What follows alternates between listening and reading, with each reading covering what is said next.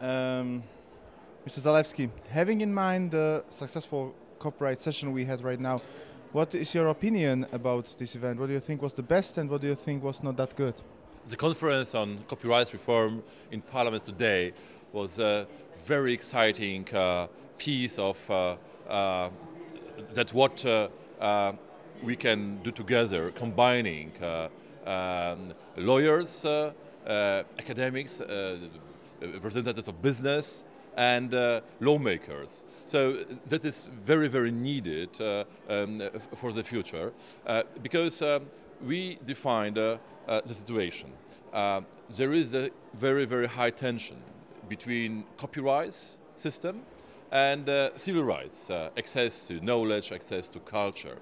We have to solve this problem. We have to balance better these two very important issues. And we need to create a political coalition here in European Parliament, just cross-party coalition, to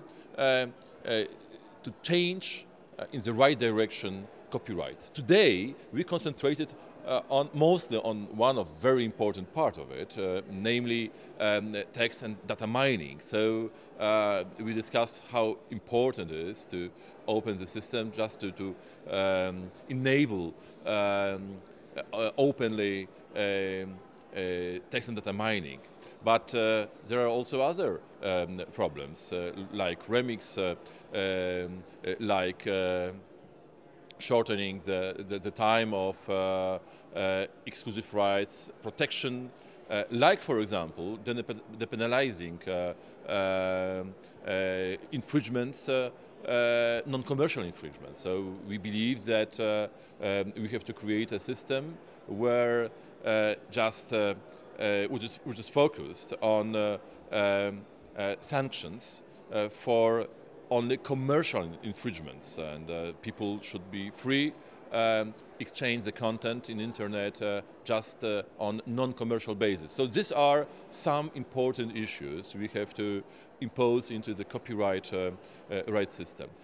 Our parliamentary term terminates next year in May. So as a matter of fact, there is no time for deeper reforms before May 2014. Also, because the Commission, European Commission, after discussion on ACTA, became very reluctant to change the system. And our target is to create the concrete proposals just to start our next term in 2014 with just a set, concrete set of rules, of a program of changes to change the system in next term. It is huge work because it is a very complex system. I mean, the copyright system is a very, very complex one. But and we need time to tackle very carefully all these issues.